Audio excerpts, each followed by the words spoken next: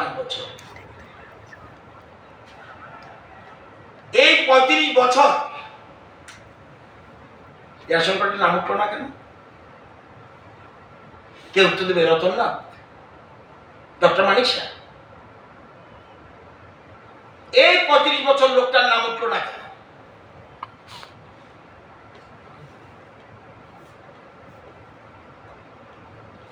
Ration কার্ডে তো আজকে উঠেছে, আমাদের নলেজে আসার সাথে সাথে রেশন কার্ড নাম উঠেছে।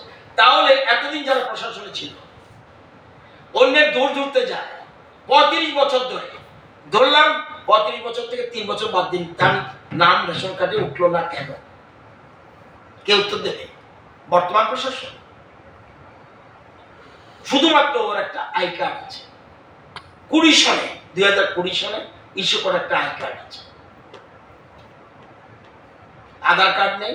সেগুলি যে আমরা প্রচেষ্টা নিচ্ছি, নির্দেশ দেওয়া হয়েছে এবং বিভিন্ন নামও নেওয়া হয়েছে।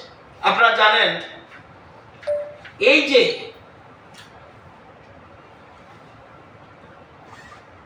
বর্মা, ওনার নাম 41 ইয়ার্স, স্ত্রী 32 বছর। তাহলে উনি যে বাড়িতে থাকতো, এটার নাম হলো নন্দী দেববর্মা, শ্রীমতী এবং রমানন্দ দেববর্মা, এবং যে বাড়িতে উনি থাকতো সেইখানে কতদিনের কাজ পেয়েছে এই বাড়ির লোক? 98 ডেজ, 98 দিন কাজ পেয়েছে যে বাড়িতে। কারণ একটা লোকের জব কার্ড না থাকলে তাকে কাজ দিবে কিভাবে? কিন্তু যে বাড়িতে ছিল সেই ভদ্রলোক কিন্তু 98 ডেজ কাজ পেয়েছে। এটা অলরেডি সরকারি তথ্য। এবং এই যে আছে আজকে, এবং একটা জিনিস মনে রাখবেন যে আমরা যতটুকু খবর পেয়েছি, রিপোর্ট এখনো প্রিলিমিনারি রিপোর্ট বোধহয় এসছে, আমার কাছে তো নেই। আমি যতটুকু জানি, আপনারা জানেন এই রাজ্যে গত 5.5 বছরে কত ছেলে মেয়ে অ্যাডপ্ট হয়েছে? এটাও আপনাদের একটা তথ্য জানেন, আপনারা গোপন রাখে অনেকে। 54 জন অ্যাডপ্ট হয়েছে, এর মধ্যে 18 জন মেয়ে, 36 জন ফিমেল অ্যাডপ্ট করেছে, এটা আইন কানুন মেনে। এবং কেউ লোক অ্যাডপ্ট করতে হলে জুভেনাইল জাস্টিস ব্র্যাকেটে কেয়ার অ্যান্ড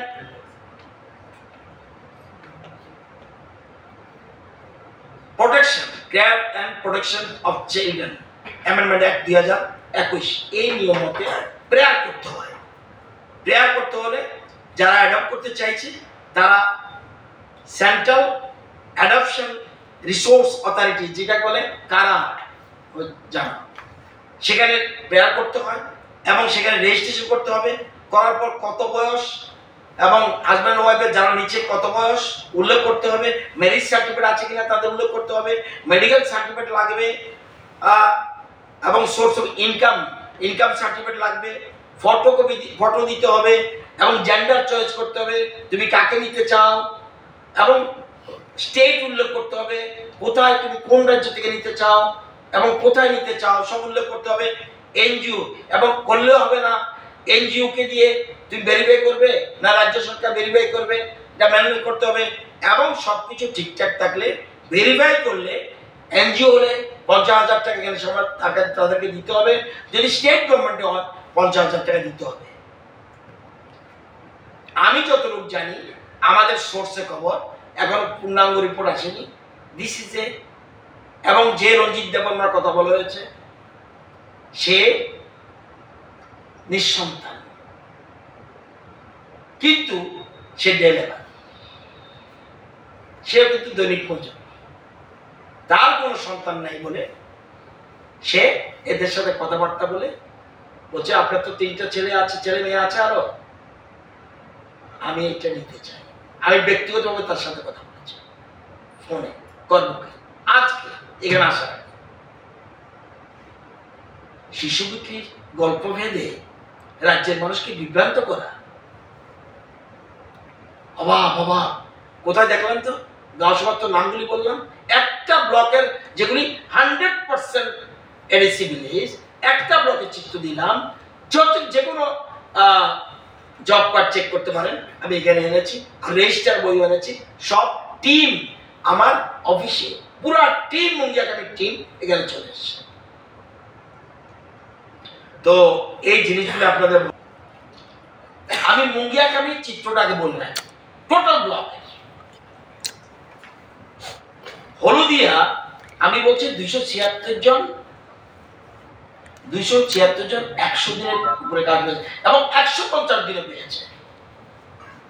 ওই নিয়ে এসছি জব কার্ড।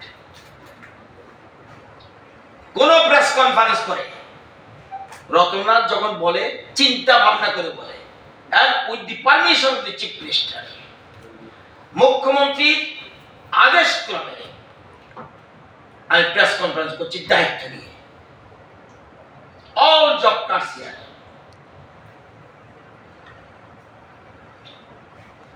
হলুদিয়াতে এবার আমি গড়ে বলছি টোটাল মুঙ্গিয়াতে একটা অল আর এডিসি ভিলেজ, অল আর ট্রাইবালস, অলমোস্ট। কিছু আছে নন ট্রাইবাল? হ্যাঁ, একটা পরিবারও নাই, একটাও নেই, বলে বলে যদি থাকে। মুঙ্গিয়াকামি ব্লক 14টা গাঁও ভিলেজ। আপনাদের বলছি ভালো করে বলা উচিত আপনাদেরকে, যারা মিথ্যার বেশাতি হয়ে চলে তাদেরকে বয়কট করা উচিত। রাজ্যের মানুষকে বিভ্রান্ত করছে প্রতিনিয়ত। ওই গাঁও সভার ওই ভিলেজের টোটাল চিত্র বলে দিচ্ছি মুঙ্গিয়াকামি ব্লকে। হলুদিয়া কাজ হয়েছে 100.69 ডেজ, মানে 100 দিনের উপর গড়ে, যেটাকে অ্যাভারেজমেন্ট ইজ বলি। কি অ্যাভারেজমেন্ট ইজ বলি?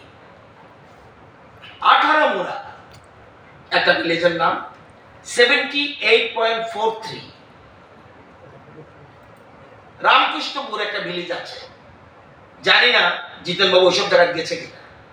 রামকৃষ্ণপুর ভিসি 114.47, মানে 114 দিনে কাজ হয়ে গেছে। এভারেজ তুই কর্ম, এটা একটা ভিলেজ আছে মুঙ্গিয়াকামি, 108.66 ডেজ, মানে 108 দিনের বেশি। নোনাছড়া খুব ইন্টেরিয়র প্লেস, ওইখানে 111.01।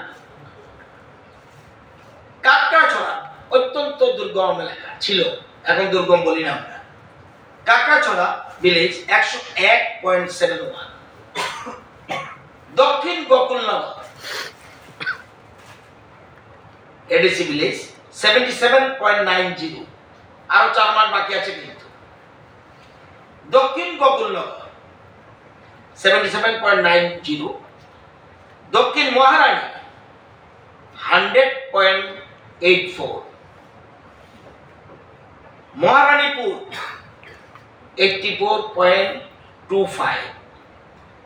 মানিক দেববর্মা ভিসি 76.41। নবীনচড়া বাড়ি, নবীনজয় বাড়ি 85.83। পূর্ব লক্ষ্মীপুর 88.22। শ্রীরামখরা ভিসি 80.15। উত্তর গোকুলনগর 79.06। মুঙ্গিয়াকামি ব্লকের এই 14টা ভিলেজের চিত্র দেখলাম, তাহলে গ্রামের মানুষ কাজ পাচ্ছে কিনা, এডিসি এলাকায় কাজ পাচ্ছে কিনা, একটা ব্লকে আপনাদের তথ্য দিলাম, অ্যালং উইথ জব কার্ড সবকিছু সহ। এই যে বলছি যে হলুদিয়া 276 জন ভাগাভাগি, ওনার মতো ভাগ করতে যাব না, উনি জানে না। 276 জন পরিবার, 276 পরিবার মানে জমি। এক পরিবার তো দুজনকে দেয় না, দুজনকে দেয়। এক পরিবারে একই দিনে দুজনকে দিই আমরা। একই পরিবারে দুইজনকে কি একই দিনে কাজ দেই? একজনকে তো দেই। 276 পরিবার 100 দিনের কাজ পেয়েছে এর মধ্যে। এটা কোথায় পাবেন? এমআইএস। ওই না জানলে এখানে আমাদের লেখা আছে। এটা MIS এর এট a glance village wise, at a glance village wise প্রত্যেক গাঁও সভার চিত্র পাবেন। এটা আপনাদেরও, আমিও আজকে আরো ভালো করে দেখেছি যখন দেখলাম নিউজ এলএম বলেছে আরে রাজ্যের মানুষকে বিভ্রান্ত করে দেবো ওরা, সেই জন্য আমি দেখলাম 60 দিন কাজ হয়েছে, উনি বলছেন 39 দিন। কোথা থেকে পেল? MIS রিপোর্টেই তো আছে, এই তো আছে 59.92 অর্থ কি 60, আমি 60 বলেছি, 59.92 মানে 60, উনি বলছেন 39 দিন। করতে পেলো আমি জানি না, ওনার কেমন দোষর, তাদেরকে মিসগাইড করছে, তেমন লোক নেমে গেছে এখন। আমি বলেছি 21-22-এ 72 দিন হয়েছে, দেখুন রিপোর্টে পাবেন 71.85, 50-এর পরে আমরা এক ধরি 72, উনি বলছেন 39 দিন। কোথা থেকে? নিজে বানাচ্ছে, ওই ডেলি মিশা কথা। 20-21-এ আমি বলেছি 75 দিন, রিপোর্টে কি 74.66, তাহলে 75 আমি ঠিক বলেছি, উনি বলছেন 51 ডেজ। 19-20-তে আমি বলেছি 61 ডেজ, উনি বলেছে 42 ডেজ, রিপোর্টে কি 60.78%, 78। এই যে কথাগুলি কেন বলতে চাই সেগুলি,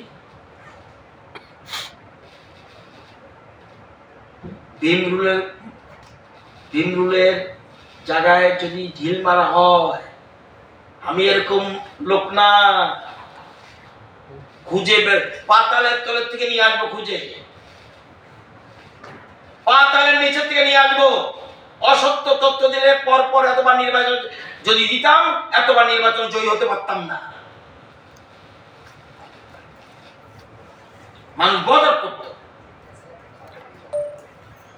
অসত্য তথ্যের উপরে মিথ্যার বেশাকি হয়ে একটা দলের নেতা এবং দলের সম্পাদক কিভাবে সে কথা বলে না জানলে বলতে পারেন, আরে রতন বাবু আপনি কোন MIS থেকে বলছেন তো একটু বলে দিন তো, আমি যদি না জানি আমি হেল্প নেবো, বলে দেবো। কেন মিথ্যা মানুষকে বিভ্রান্ত করছে? আজকে তো আমি টোটাল একটা ব্লকে, যে কোনো ব্লকে উনি কথা বলো, সেই ব্লকের জন্য আমি তৈরি আছি। যে কোনো ব্লকে আমরা যা বলি সত্য কথা বলি।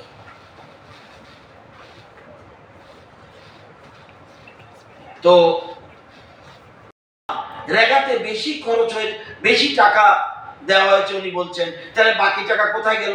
ওনার প্রাথমিক জ্ঞান নাই, কমন সেন্স নাই, যে টাকা এটা কোথায় পাবেন আপনি। এটাও উনি একটা টোটাল সেন্ট্রাল লিস্ট দেখিয়েছে। রেগার টাকা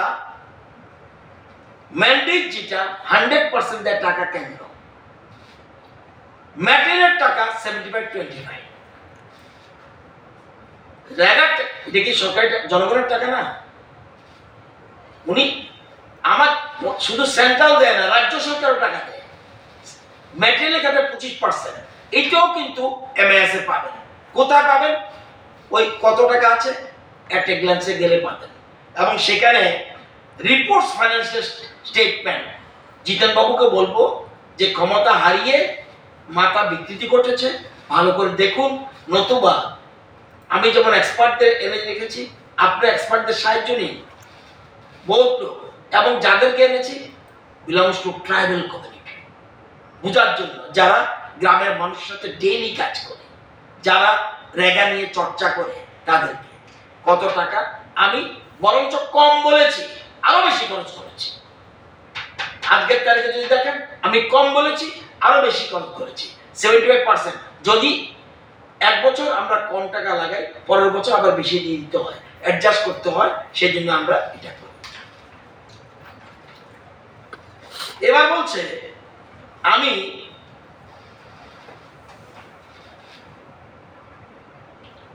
কতদিন কাজ হয়েছে, আমি নাকি 23-24-এ আমি বলেছিলাম 51 দিন কাজ হয়েছে। আজকে কতদিন? 51.63 হয়ে গেছে। আমি কনফারেন্স কবে করেছি আপনারা দেখে নেবেন। এটাও উনি কোথা থেকে তথ্য আনলো? উনি ভাগ করে, ভাগ বিয়োগের সুবিধা নেই, ওনারা কিচ্ছু করতে হবে না। এমআইএস এমআইএস এমআইএস, যে যদি না জানেন এখান থেকে এখন 1 মিনিটে দেখে দেবো, আধা মিনিট লাগবে। দেখান তো দেখি, দেখান আজকের তারিখে কত টাকা আছে। আজকের তারিখে 23-24 কদিনে কাজ হয়েছে? 51.63। আমি যে প্রেস কনফারেন্স করেছি কিবার প্রেস কনফারেন্স করেছি? 24-এর কত ছিল? আচ্ছা ঠিক আছে, এখন বেড়ে গেছে, বাড়বে। এবং আমি যা বলেছি দেখুন, উনি বলছে 51 না, এটা 35। কোথা থেকে বেরলো? উনি কিছু খায় কিনা আমি জানি না, কোথা থেকে বেরলো? আরে ভাই, দরকার হলে সেক্রেটারি আসুক, একদিন বসিয়ে দেবো। অফিসারদের বসাতে হবে না, নিচু স্তরের যারা কর্মচারী আছে তাদের সাথে বসলেই বুঝবে। বলছে 35 দিন হয়েছে, উনি 51 দিন বলেছে। আমি বলছি যে, এবং কাঞ্চনমালা দেববর্মা 139 দিন,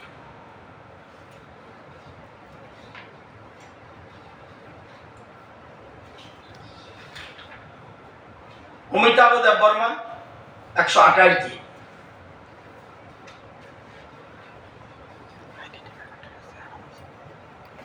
সাম্ভক্তি দেববর্মা 130 দিন,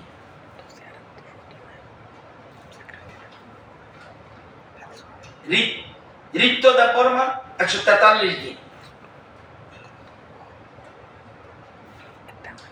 নিখিল দেববর্মা 125 দিন,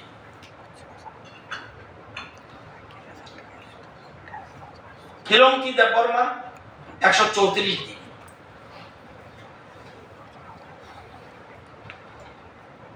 অমিতা দেববর্মা 124 দিন, রীনা দেববর্মা 144 দিন। শুধু এভারেজের কথা, ডাইরেক্ট পাচ্ছে না। উত্তম কুমার দেববর্মা 140 দিন,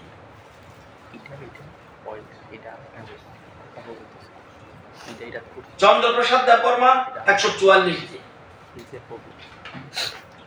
বিশ্বমণি দেববর্মা 142 দিন, শর্মিলা দেববর্মা 112 দিন, ধর্মেন্দ্র দেববর্মা 120 দিন, প্রভারানী দেববর্মা 114 দিন,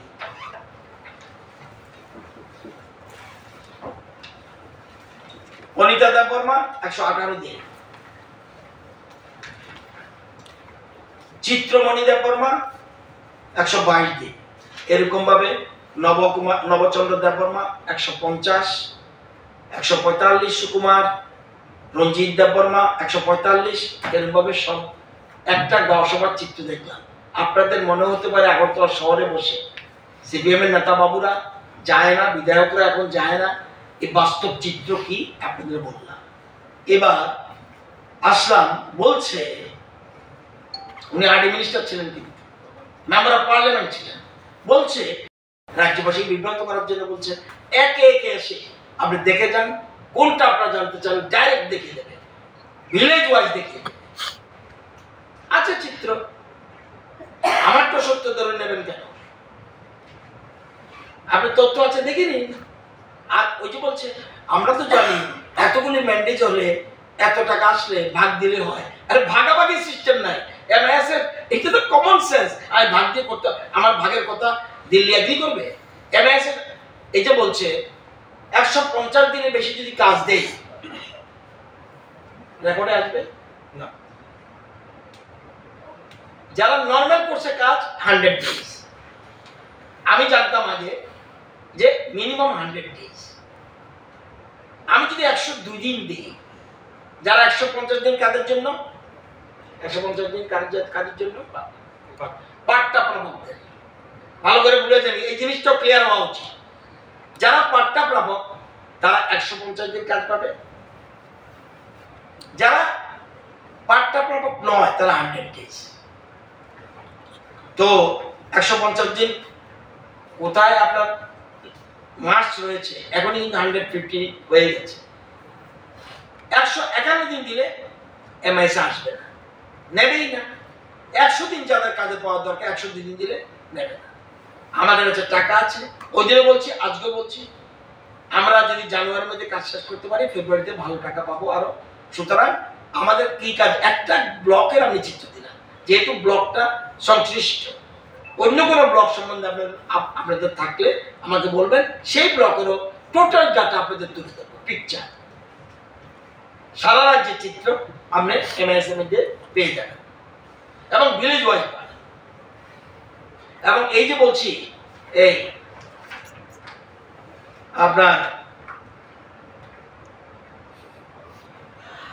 আপনাদের জানার জন্য বলছি, যেমন আরো জেনে নিন গ্রামের চিত্রটা কি।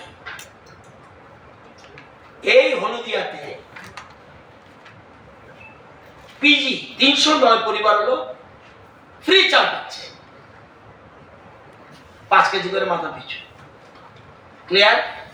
আসে এওয়াই কার্ড কটা আছে? 135 কেজি চাল পাচ্ছে 2 টাকা। আসেন এপিএল কার্ড আছে মাত্র 58। তাহলে চিত্রটা ক্লিয়ার করে দিলাম। শুধু এটা না, আপনি দেখে নিন এই গাঁও সভায় 283 বাড়িতে কত পরিবার আছে বলছি আগে? 507। এই 507-এর মধ্যে 283 পরিবারে ঘর দিয়েছে।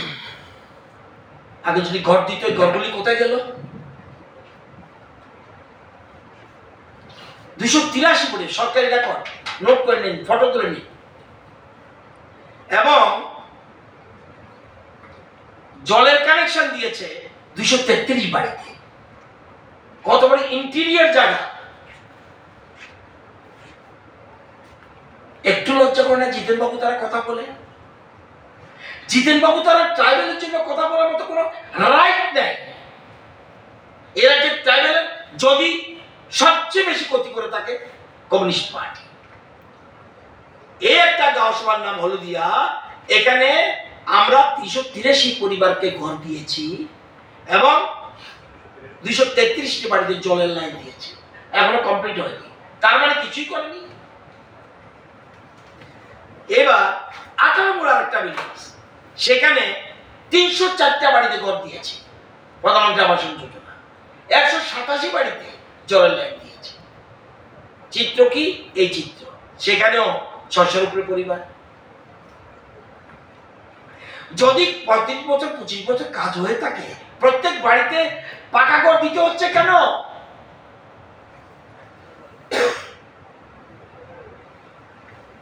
Am I clear? আশা করি কোন ঘাট আছে কিনা, ফাঁক পুকুর আছে কিনা আমি জানি না। আপনাদের কোনো প্রশ্ন থাকলে আমরা বলতে পারি। হলদিয়া গ্রামের ভিতরে কত বিদ্যুৎ লাইন মানে সংযুক্ত আছে বাড়িঘর? আমি রেডিমেড উত্তর দিতে পারবো না। না না বলছে না, আমি জানি হলদিয়া গাঁও সভায় আমরা 100% বিদ্যুৎ ছিলাম, কিন্তু ইদানিং কিছু পরিবার ভাগ হওয়ার পরে সেইগুলি কানেকশন নাও থাকতে পারে। এখানে আমাদের ওই কেন্দ্রে নির্বাচিত বিধায়ক বর্তমান মন্ত্রী, উনি আমাকে বলেছে কিছু কিছু বাড়ি রয়ে গেছে, সৌভাগ্য যোজনা টাচ করতে পারেনি এবং পরবর্তী সময় ভাগ হয়েছে। এই পরিবারগুলি যেন আমরা বিদ্যুতের লাইন দেওয়া হয়, সেইভাবে অলরেডি আমরা রেজুলেশন নিয়ে এগুলি দেওয়ার চিন্তা ভাবনা করছি। ওকে।